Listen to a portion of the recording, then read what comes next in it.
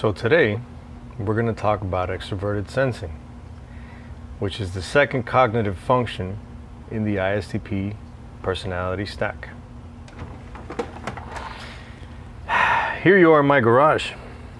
I am looking for tools, a drill bit to be exact, because I have to fix something in my backyard. So you're going to join me on my project.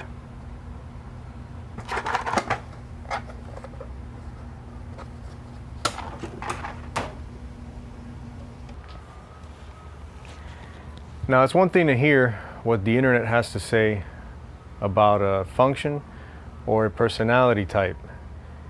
It seems that they're written as clearly and as objective as possible, but even these definitions were written by a type that might have a little bit of bias as to how they are written and how they are defined. So what I aim to do is give you a more subjective point of view on what extraverted sensing means to me. I'm sure that if you listen to what I have to say, it will fall in line with the definition. But this will add some level of human to what otherwise is text on your screen. The internet defines extraverted sensing as a perceiving or information gathering function that focuses on real-world tangible data. SE users focus on the objective sensory world and are eager to experience it fully.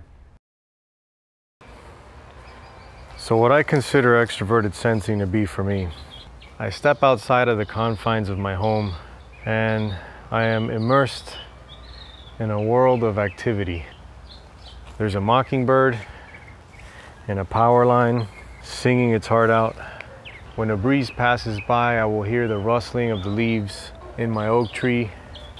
I come outside and I see if my avocado has begun to sprout after 6 years, and it hasn't. I see how the lawn needs a good cutting and can listen to every step that I take in the grass as the growth crunches under my feet. I see my shrubs and how they're due for a trimming and think that today is a perfect day for it. My golden pothos has always kept me company. Lush and green could use a trim as well. I can see how the passage of time in my backyard translates into growth in life. I can gauge how much time has gone by since the last time I spent a day out here caring for my various plants. I am part of the day as much as anything out here is. I am surrounded by life, and I am life.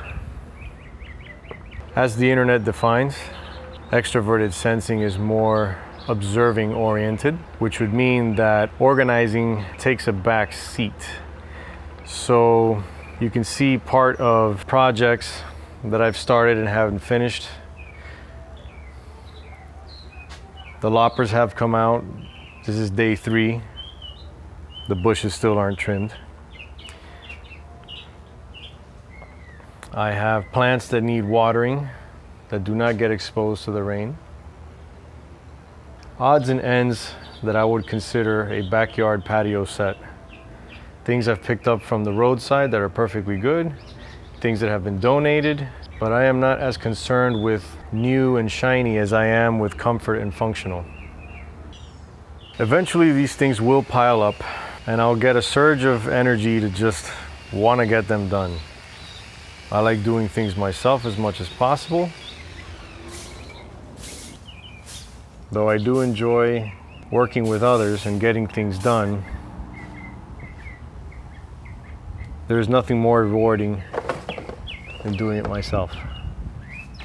I like to know that I can make an impact and change the environment around me for the better and for the comfort of those that live here. Extraverted sensing is a way out sometimes.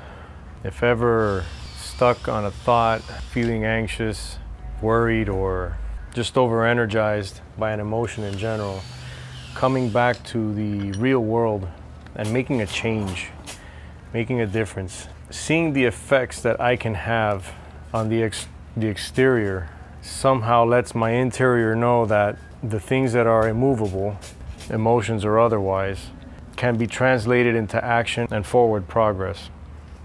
So on a day where I have little to do, I turn to the things that I haven't done yet or have been neglecting, such as my backyard and these little projects. I lose myself in this world and I do things to see a change. While doing so, I passively am able to process whatever might be going on.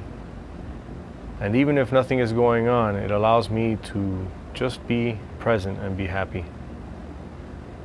In conclusion, this is what it's like to have extroverted sensing in your second slot, serving introverted thinking. It gives you a way out of your head. It puts the logic that you have into action, makes progress, and sometimes can help you think deep thoughts. But that's called introverted intuition, and that we'll talk about next time.